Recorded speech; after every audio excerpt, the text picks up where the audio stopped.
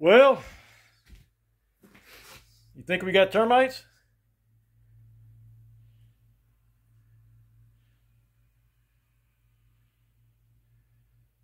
They were actually moving a while ago, but I've been disturbing them, so they're starting to run and hide. But actually, I think there's one right there.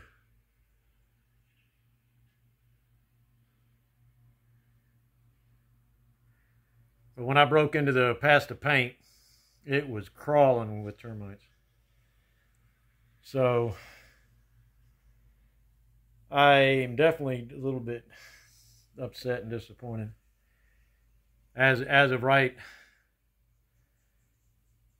to this point, I hadn't seen any termite damage in the house.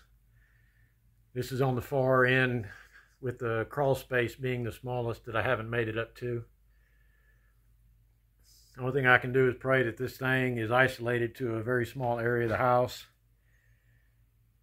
and I can